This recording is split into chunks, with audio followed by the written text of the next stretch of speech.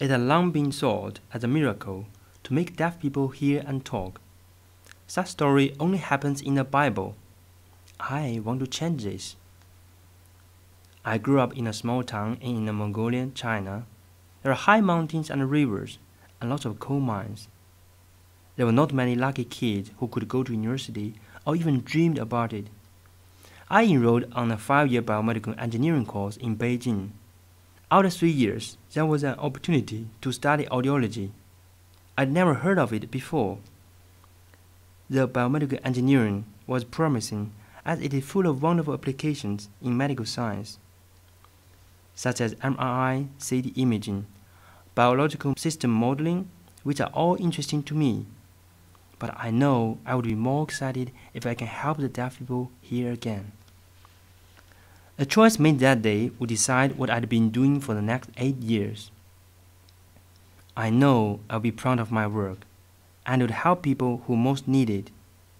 I was also excited about cochlear implant ideas, which can stimulate the auditory neurons through electrical stimuli. I always want to make some device which can be directly linked to our neurons. As for me, the neurons were and are still a mystery, and I would get great satisfaction to develop engineering language, to talk to them and make them do the work they should do. There are more than 120 million hearing impaired people.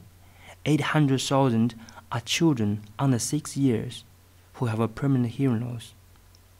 Many of them were affected by cheap medicine used to treat fever. However, there are only 100 registered audiologists in China. The scale of training is still quite small. There was no textbook written in Chinese. We only had some slides made by our teachers. But it was great fun. It was the first time in my life we had more teachers than students.